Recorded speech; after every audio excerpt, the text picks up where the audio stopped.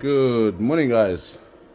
Just an update with our solar system and what I recommend about it, and any of the issues that I had with it.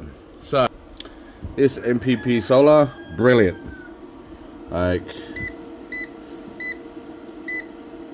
we're getting in 1.5, 1.3 kilowatts right now coming in, so that's pretty good. Way more than we need. I've got 10 panels up there at the moment on it, but the issue that I had, and I had to figure it out, is that this system requires 120 volts before it could draw any watts into the system from the panels. So I did not know that. So on an overcast day, we weren't getting any power, and it was frustrating. So I had to, and when I did parallel instead of series, it made it worse. So I was like, what's going on here? Usually it works really well with parallel and series no matter what, but I used on this system, these two here, I've got 4 panels on this one. No, 2 panels. Just 2 panels, and it's drawing 333 watts. I got 1 panel on this. That's drawing 86, 87. So when I calculated it, still when I calculate, these will draw more than this. For some reason, I'm not too sure why. I might have to hook up the whole 10 as series, all as series, and see how they go. But the only problem there is I've got 4 panels that are different. I've got, oh no, sorry, 6 panels. I've got 8 that are the same at 370 watts, and then the rest of them I've got as 265 watts. And a little bit different voltage as well. So I'm not sure if I can run them all in series and it'll be fine, or I run the one set of the 265s. I think I've got 6 panels of those as in series with another 8 panels of the 370 watts in series, coming into parallel into the system, if you get what I mean. So that's what I'm currently running now, except for running only 4 panels of the 265 in series, and then 8 panels of the 370. That's what I'm running now, and I should be getting over 2 kilowatts easy, and I'm not. I'm getting 1.36 kilowatts, 800 watts, and it's like 600. I don't know, there's a bit of cloud cover coming over right now, but it fluctuates really. What else? So let me guys know, 135 watts, right? Volts. I should be getting way more than that. Way more than that voltage. So I don't know. It is still early in the morning, 9 o'clock, 9:30. I don't get power until around about 8ish into the system. The sun doesn't hit the panels till then. But these ones here, just a little bit of, even though it's overcast and whatnot, they still draw power in. So these are pretty good. But I need an inverter that can run a 48 volt system to be able to run these as a high with all the panels coming in, and they run really well.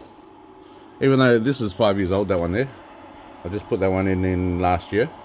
6 years old I think now, and they've done really well, really well, but having the right system with them, and it works really well. So I've just got these 2 into the bottom one there. There's 2 batteries there, 300 amp hours, And then I've got a 3000 watt power inverter there as a 12 volt system on the bottom.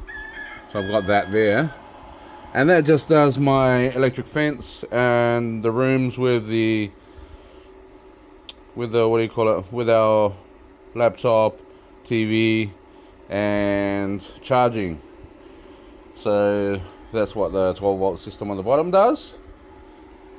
All this does the rest of the house. Pump, water pump, kitchen. That's pretty much it. And then I got this as 12 volt lights hooked onto there. And then I got a 12 volt water pump as well that the wifey just uses for the washing machine only. And that's just spreading the power over a whole lot of things. So what I will do is hardwire it in like that from here. Get another wire coming in for the rooms and the kitchen, and that'll get rid of all the wiring, all these leads here, extension leads, get rid of all of that. So all I have left is pretty much that with all the wiring going to. I will leave this here because it's got, I like the protection, trips out if anything goes wrong. I'll just leave that there.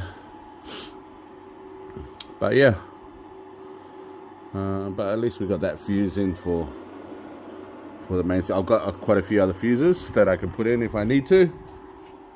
But yeah, it'll clean up all of that, get rid of all the wiring. But I actually like it. Like, we had a good day of sun yesterday. We ran the air fryer. We could probably use the kettle now, so that's fine. What's the, how many? So it's 51.6 volts. It's around about 75% or more charged in there. I'd like to keep it around about 75% charged. That's when the 3 bars are full, and then the last bar is flashing. That's what means it's charging, but it's already 75% and more. That's why I like to keep it, and if I can keep it that way, it prolongs the batteries. So that's good. Yeah. So happy in a way, it runs everything very comfortably, and it's very easy system to hook up. Or you got your 2 main wires for your solar panels, 2 wires for negative and positive for your batteries, and then your main wire going out to your output, and that goes up to there, goes out, and that's your output. So yeah, all I've got, that wire is going into this here, then I can plug everything in to, and that wire there is our light system that goes up there. So then I've got this coming off of that, and that's protected there as well. And as you can see, it's grounded as well.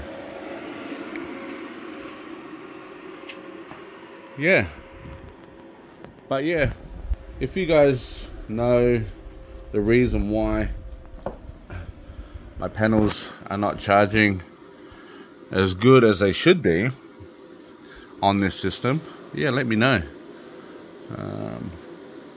because I'd like to get way more than that, like 2-3 kilowatts going in with all my panels. If I can get that going in, then I can run an aircon during the day, and that'll be great. At least it cools the house down during the day. I can turn it off during the night, and the house is already cooled after I put the ceiling and everything in. But yeah, that's another project, and yeah, need to get that up ASAP.